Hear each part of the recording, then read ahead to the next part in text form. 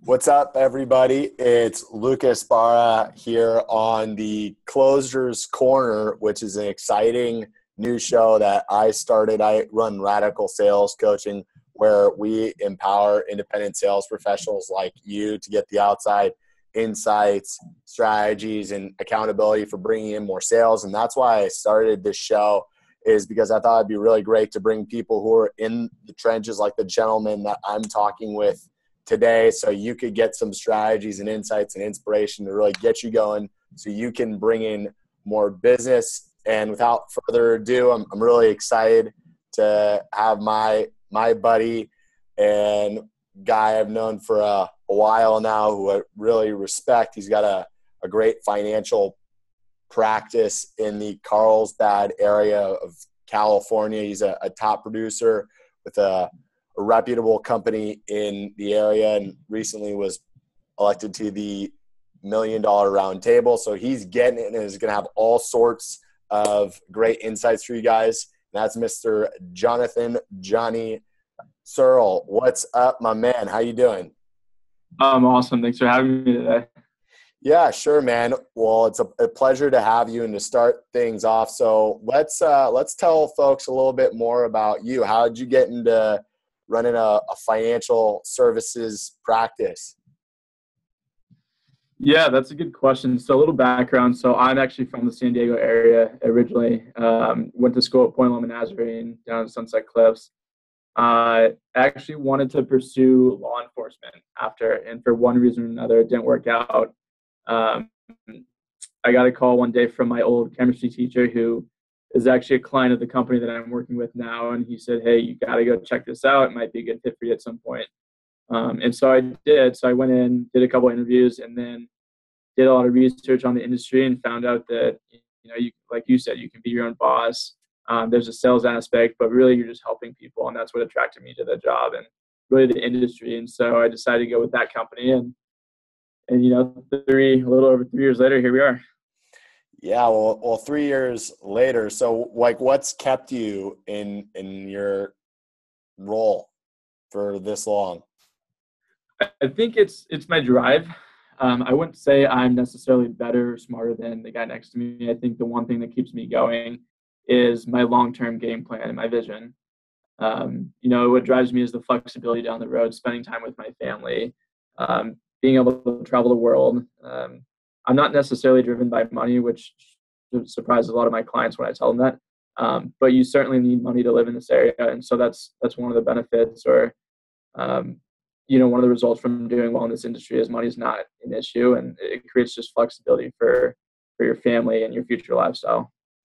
Sure. Yeah. Well, drive is such a crucial part of success in the line of work that we're in. So for guys and gals out there who are looking to find ways that they can get more on top of their drive, or maybe looking for that spark in terms of their drive, what would you say is something for them that could help them to find that drive, or kind of find that next gear that's been helpful for you? I think that's a good question. I think the biggest thing that's helped me is having that long-term vision in place. So I have, a 20-year vision. I also have a 5-year vision. So I can tell you, pretty detailed what my life is going to look like in 5 years. And I have a lot of work to do to get to that point, but I can tell you that it's going to be worth it. So, we all go through ups and downs daily if you're in our industry. So having something that you can, take a step back and read your vision a couple of times a day, that just keeps you on track. And, that's when you don't want to put in extra work or go back and make those extra phone calls. That's really what drives me, is reading that vision a couple more times. Sure. So I'm sure some folks are clamoring to hear about the 5-year vision. Why don't you give them a little something from that? Yeah, certainly. Without going too into detail, we'll be running. So from a professional standpoint, we'll be running one of the biggest practices in our system. We're on the way there right now. We just got to keep building and grinding. But I'd like to hire more staff along the way. Right now we have 2 full-time, and we'd like to increase that up to 4 or 5 As far as personal life, I'd like to, own a nice home in Cardiff. That's really my dream area to live in. So that I'll probably be married with, a kid or two on the way at that point, which is crazy to think about, but 5 years out.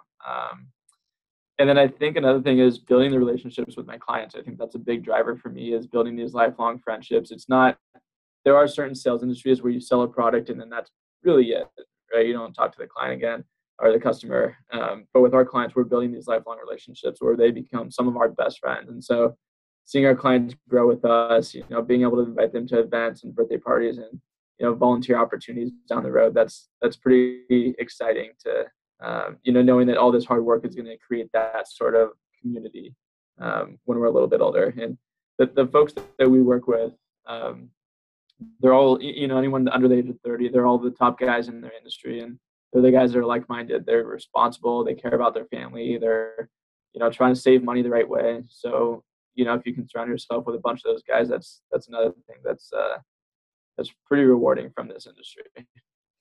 Yeah. Well, I think you hit on a few really great points there, with one being having that long-term vision really clear is really important, especially in the line of work that we're in. There's such a roller coaster, and to have that, basically really defined for people out there who are listening. If you haven't outlined what you want your personal and professional life to look like, it can really make a big difference for you in terms of how you approach your days. So when you don't want to make those 5 or 10 extra calls, having a vision can really encourage you to that. Having pictures near you can encourage you to do that. And also surrounding yourself with the right people, which is going to be something that we echo for actually creating more success in your career. So how do you go about, because you talk to a lot of people, and how do you go about kind of disseminating / figuring out who the right people are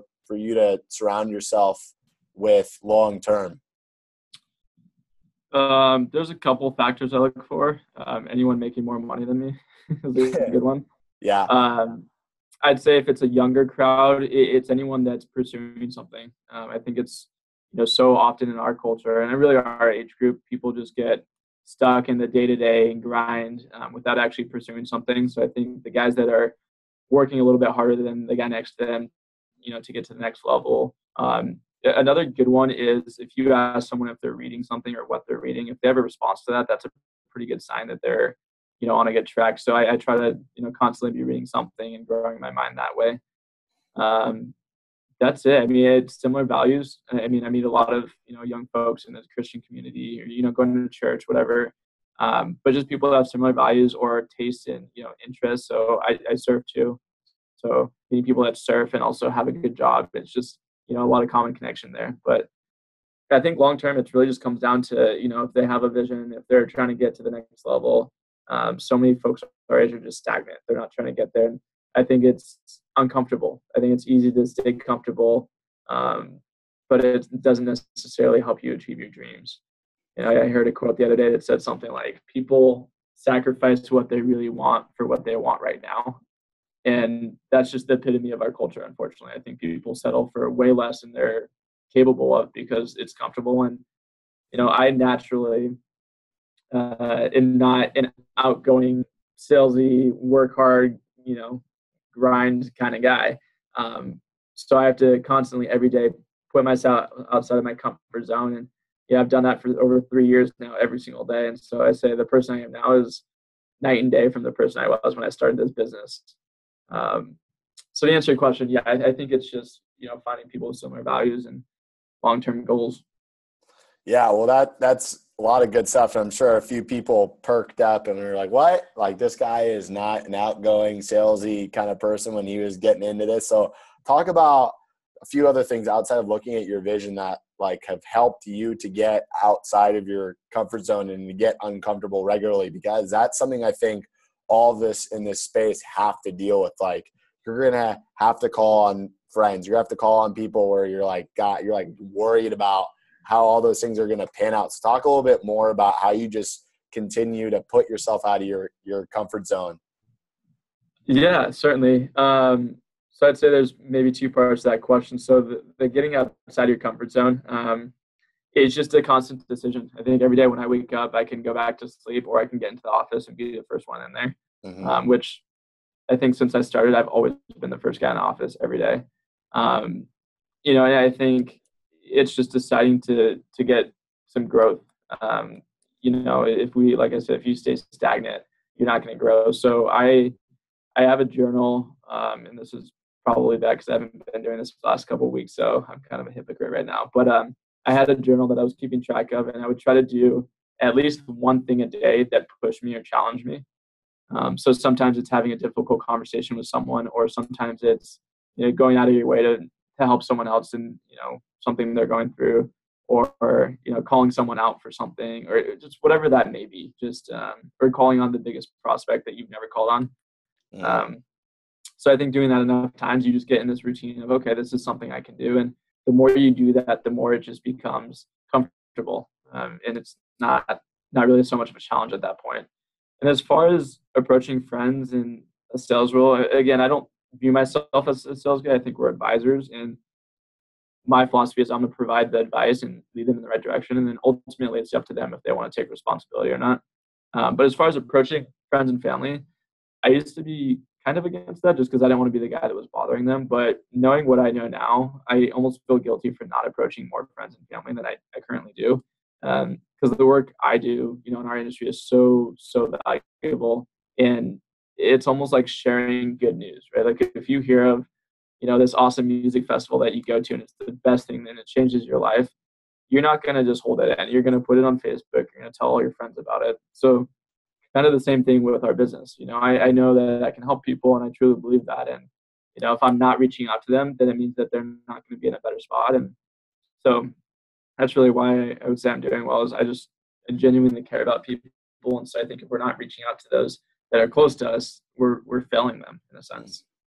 Sure. Yeah. So talk more about that mind shift that you had and what caused that. Cause I'm sure there are some folks right now who really could benefit from switching into more of that service mentality. You're like, how do I do that? Yeah, good question. So I'm still working on that. It's 3 years in the making of that mind shift change. Sure. I would say, what, like you said, it's just a selfless act. I think if you're so concerned about calling someone or bothering someone, then that's selfish. I think if you know for a fact you can help someone, then it's on you if you're not calling them, right? I mean, when you're given a gift, I mean, there's that quote from Spider-Man, with more power comes more responsibility, something like that. I mean, that's the same thing with what we do. I know that I'm backed by a strong company and I have access to everything that can help someone with their financial picture. And if I'm not reaching out, nobody else is. So they need us. And I think if you're, I feel like my calling is what I'm doing right now. And if I'm not helping people, then it's selfish. And I think when you become more of, hey, I want to help these people, not, I need to get my next sale, people can see that. And if you're genuinely trying to help people, they can sense that. And that's really when my business started taking off is, when I started working on that transition with my mindset. Yeah, man. I mean, those are such great points there, especially the genuine help that, when you're illustrating that, whether it's through your language, whether it's through the things that you do, I think it really makes a big difference. And I love your point about how you just have to do it, because at the end of the day, if you're really going to be helping someone else, you're just shorting them potentially if Right. you're not doing it in the first place. And while some things may not go well, I think it's like you were talking about, you don't know, because the people who really are going to want and benefit from this are going to wise up and want to work with you. So in the end, it's certainly worthwhile. Yeah, absolutely. So now you bought up a book, though. I want to know, what book are you reading right now? So I just finished Outliers by Malcolm Gladwell. Okay. So awesome book. It's good. It's interesting. It talks about, the people that do really well and, career, personal life, and really what sets them apart. And it talks a lot about, their upbringing and different conditions throughout their life that, created kind of where they're at today. So I thought it was interesting. So I studied it, and it's very applicable to my life just because there's certain things that happened along the way that were helpful for, conditioning me to be a good fit for this this role that I wasn't aware of. But yeah, I'd say that's a good read. Another book that I think, and I think I've shared this with you, but I think everyone in their 20s should read The Defining Decade by Meg Jay. That is probably the most helpful book that I've read so far. And it's so simple. And I'm not a salesperson for Meg Jay or anything. That would be nice though, because she's probably killing it too. But anyways, she's a psychologist, and she talks about the 20s being the pivotal point, in your career and personal life to get ahead. And it's just the classic example of someone who's slacking in their 20s and enjoying life, which is fine. There's no judgment there. But, the downside is you get to be 30 with no job experience, no family. It's just, so you set yourself back 10 years and really when you want to try to get ahead. So that's something that I think, helped me in my work ethic. Like I said, naturally, I'm kind of a lazy person. I'm not a go-getter. I was always kind of lazy, and it took me a lot to get through school. So having this new shift of, hey, this is the time to get ahead, and then you can pull back and be lazy down the road if you need to. I think that's that was helpful for me. So that's probably the one book I'd recommend if you're throwing that out there to your younger clients, for sure. Okay. Yeah. Well, for sure. I think for anybody who's in this role in their early to late 20s, that could be a great book for them to check out. And what I want to talk about next is your transition from when you went from being a solo act basically to having staff, because there are going to be some people who are listening to this who are either going through that and they are either onboarding employees or about to hire. And I want you to talk about because now you have, how many staff do you have now? 2 full-time. 2 full-time. So I want you to talk about what that was like for you, bringing them on board, what you've learned, what you wish you would have known, and just expand on that. Yeah. So I don't think there's ever a right time to hire staff, just like there's never a right time to start working out. Today's the best way to do it. So for me, I was given some advice from some older advisors that are very successful. And they said, by the time you think you need staff, it's already too late. So I was probably a year in the business. And that's when I hired my first part-time staff member. And I was freaking out because I didn't know that if I was going to be able to pay her or not. But the results paid off. I mean, I started doubling my production pretty quickly, and it paid for itself plus more. So I think my transition was, I can only grow this so big if I'm doing it by myself. When you're dealing in our industry, there's a lot of case prep and client filing. It's just a lot to go through when it comes to building a financial game plan for a family. So if you can offset a lot of that work and give it to someone else to do who can specialize in that, ideally, I would be in front of clients all day. That's all I would do, and have them do everything else. I still have to be involved a little bit on the back end just to oversee some of the processes. But for the most part, they do most of the back end work so I can do what I enjoy doing, which is being in front of clients and, getting to know them and building the relationship and figuring out what's important to them. That's good stuff. Yeah, I think that hiring before you want to goes back to being uncomfortable, right? Because you can you never feel like you're ready to do it. So like what got you to pull the trigger? Was there someone, I know you mentioned you had some people who told you, but did you get to a point where you're like, you had like the aha moment where you're like, I'm finally going to pull the trigger? Or one day you're just like, I'm doing it. Like what happened? Yeah. I think it was just another one of those things in my, uncomfortable journal. I was not ready for it, but it was just another thing to get me outside my comfort zone. And, the company, the firm that I'm backed by right now, they actually help pay for your expenses for the first 3 years. So technically I didn't have to hire staff until after 3 years, but, I was told do it earlier. The earlier the better. Get used to paying staff, get used to having to build a team for you. So I think what helped too was I've always had a coach. Ever since I was 6 months in the business, I hired a coach. So I've had multiple coaches along the way. And my first real coach kept challenging me. She kept saying, hey, you need to hire someone if you're going to get to the next level. You can't do this by yourself. And, I think I'm the kind of guy that I can learn from other people's words if they're older and wiser than me, which most of them are. And I think that's another thing that probably sets me apart from the guy who's not really doing well is just being coachable and taking other people's advice. So I think hiring a coach was probably the first step, just getting used to, putting money back into my business. And then hiring staff was pretty short out. It was probably 6 months after that. Mm-hmm. Yeah, well, I'm sure there are people listening to who are like, well, I don't need a coach, or they're not coachable, right? They're just think that they can do it by themselves. So what would you say to that in terms of people? Because I'm sure there are people out there who are really successful, right? They're like you. So like, why would they need a coach? Yeah. For a couple reasons. I think number one is just to challenge you and hold you accountable. Everybody's more accountable with a coach. I compare it to going to the gym and working out, which is something that I also need to start doing more. But when you have a personal trainer right there telling you what to do and pushing you, you're gonna get better results. And I think it's interesting. One of our biggest advisors in our entire system, this guy makes more than a lot of people in this area. And there was one time I was meeting with him as a new rep just to pick his brain for a little bit, and I was taking a bunch of notes, and then I said something that he didn't think of, and he actually stopped me and pulled out a notepad and started taking notes on something that I said. And so I think that was probably one of the most humbling experiences for me in the beginning of my career, knowing that this guy who's been doing this for 30 years just stopped to take notes on something that a 6-month new rep said. Mm-hmm. So the fact that even that guy, how far he is in the business, he's still learning from a brand new guy.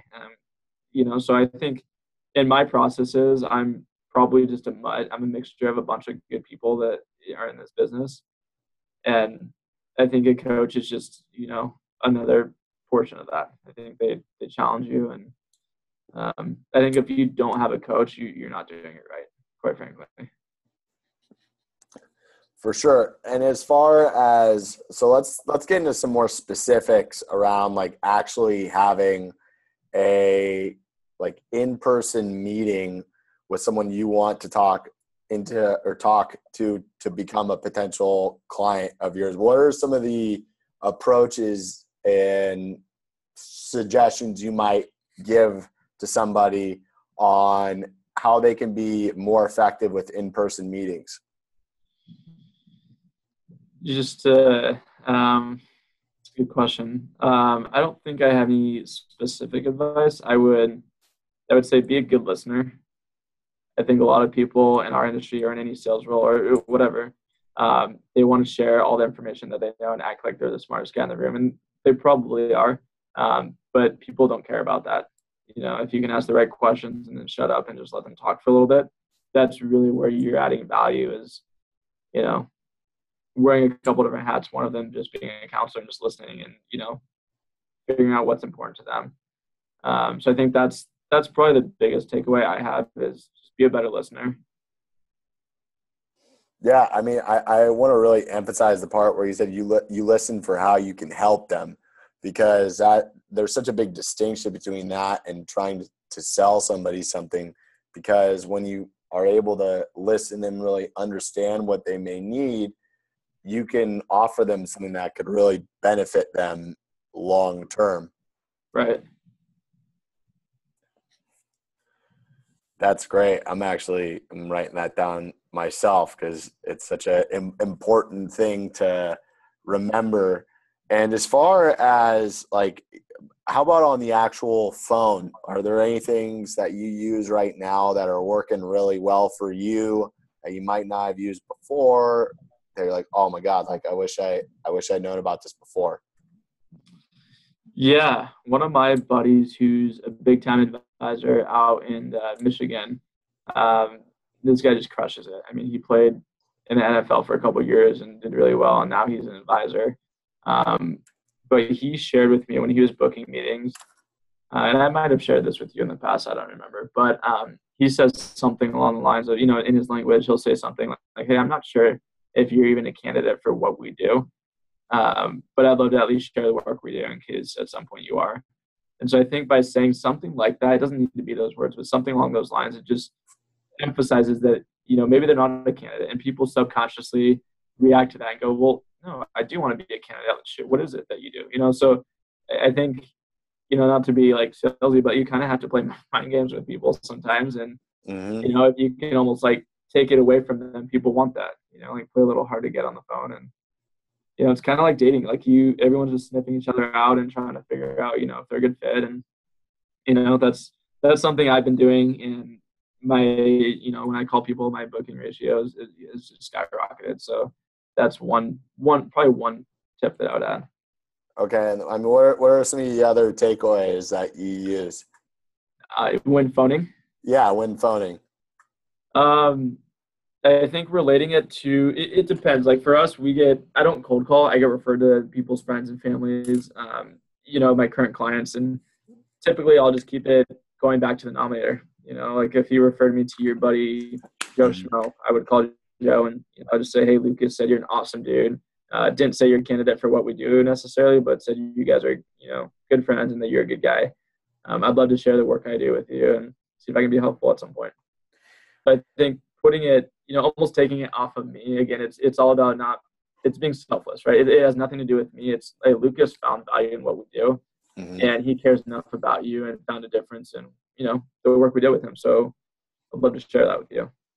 Yeah, and I think that it comes across so much better to the other person too. I use something similar when I'm reaching out to someone, a bit of a twist on it. And I think for when you're talking about it being industry specific, I don't think that it's necessarily industry specific. It's more so about how you communicate it in a way that is going to benefit the other person that you're looking to talk with, not that particular way that we're talking about right now. I think that it highlights the other person, and that's what makes a difference for them that allows a conversation to happen in the first place. Yeah, I think, I have a coach that I'm still working with, and I talked to him yesterday, and he was saying, people don't buy similarities, they buy differences. So, so if you can set yourself apart, like a lot of times when I get feedback from clients, I'll say, hey, what was the difference you found, in going through this process? And they'll share that. And then I'll say to my next prospect, hey, your buddy found a difference in the kind of work we do. And, he cares enough about you that he felt compelled to introduce us. Then, again, it just takes it off of me. It has nothing to do with me. It's, hey, you found a difference in the process. And, and then sometimes I'll joke and I'll say, hey, let's get together. And, best case scenario is maybe we can help you at some point. And worst case scenario is, you get a free education and we'll blame the meeting on Lucas. So I think adding a little bit of humor just to let them know you're not a robot is usually pretty helpful too. Yeah, I think that humor and emphasizing those differences are really important areas that you mentioned. I want to shift into referrals because you talked about a really important part of this business and any business where you have to generate repeat business. So for you, what are some of the tips and tricks that you use for generating referrals more effectively? I don't know. I was actually hoping to learn from you.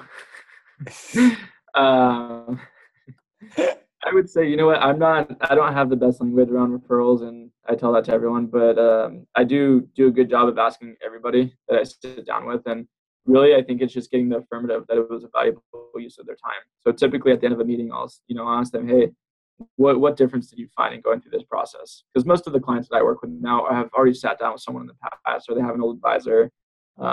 And so I ask them, what difference did you find? And they'll usually say something. And I say, great, I'd love to share this difference with someone that you care about. And here's really what I'm looking for. I'll give them the parameters. They make X amount. They're in these industries. They care about their families. They have good values. Who are 3 or 4 guys, that come to mind that fit this profile that I can reach out to. Whether or not they're interested, that's irrelevant. But we'd love to at least reach out and see if we can be a resource, and leave it up to them if they want to chat. I love about that is, first, you were humble enough to say that you were not that great at asking for referrals, because to have the success that you've had, there would be people who would be like, I'm the best. And I think that's a different mentality when you're willing to admit that there's an area where you can still improve, especially when we're talking on a platform like this. Like that's a big deal, and I applaud you for saying that. That's rad. And I think at the end of the day, it's something that you can always work on, right? And I think the important thing you said is that you always ask with anybody that you sit down with, because I think it's very easy to forget or to get scared to ask, or there are all the things that can happen in between. So you may not necessarily need to have the best language. As long as you ask, then you may be able to get referrals anyways, and that's where the difference is. Yeah, there's actually a funny story, and I don't know if I should be sharing this, but I'm going to. So there's, when you start in this industry with my company specifically, and probably every company, but this company, there's a 2-week sales school, they call it, where really you learn, it's like drinking through a fire hose. You learn a bunch of information about everything. And a lot of the advisors get asked to go speak at those sales school to teach language or to teach, processes. And I always get asked to go speak for certain things, and I usually don't, but I was asked to speak one time on referrals and like referral language and prospecting. And one of our other advisors in the office, who's a little bit older than me, said, "Hey, Johnny shouldn't be doing that. His language was terrible." uh, and I started laughing, and I replied back. I said, "That's spot on. My language is probably the worst, so maybe don't teach it." But my mindset is, it doesn't matter. My language is not the best, and I could improve it, which I'm trying to. But it doesn't matter. I thoroughly believe that I'm the best at what I do, and I can be a good resource. And if you're not introducing me, then that's selfish of you, because you're hiding something that's really valuable and important in your life.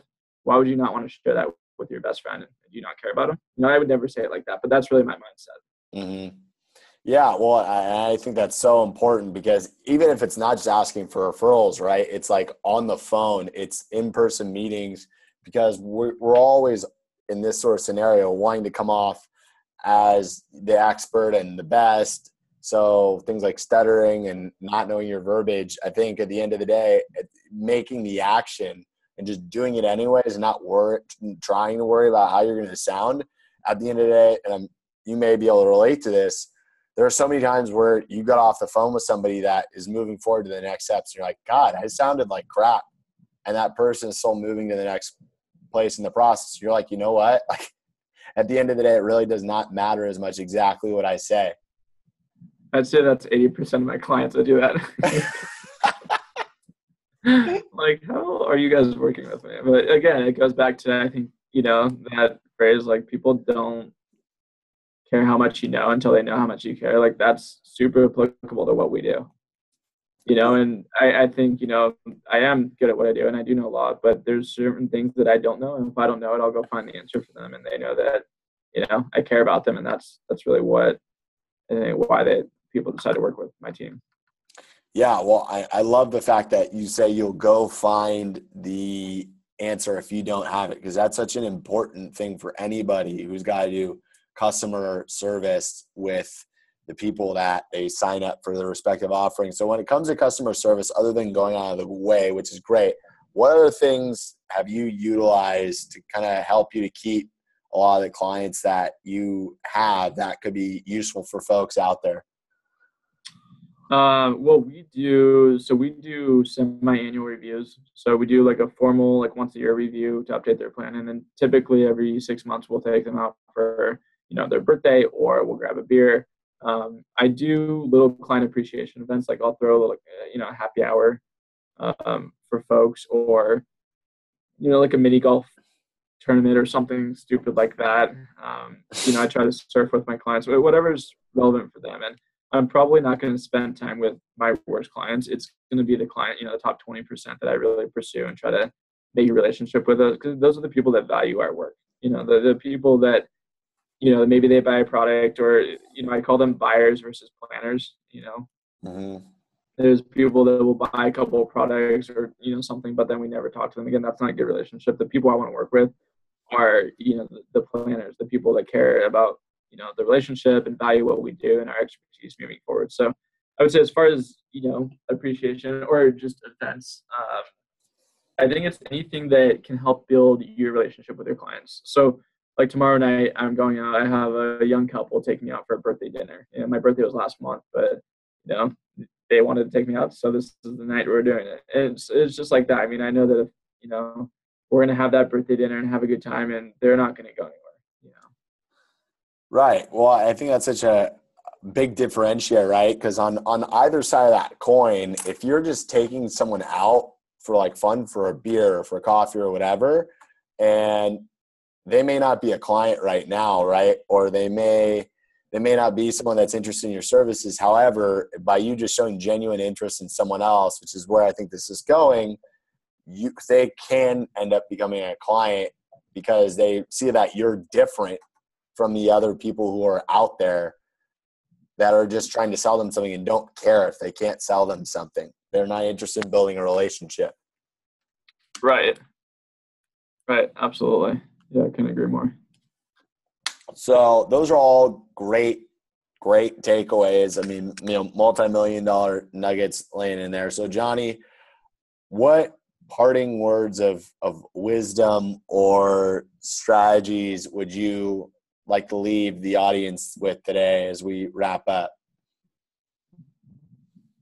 Yeah, I have a lot to learn. I mean, I'm only 26, so I have a ton of years ahead of me to learn.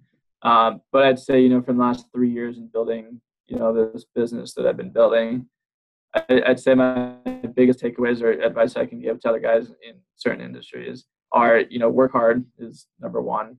Have a vision of where you're going is number two. And then be coachable, be open to learning.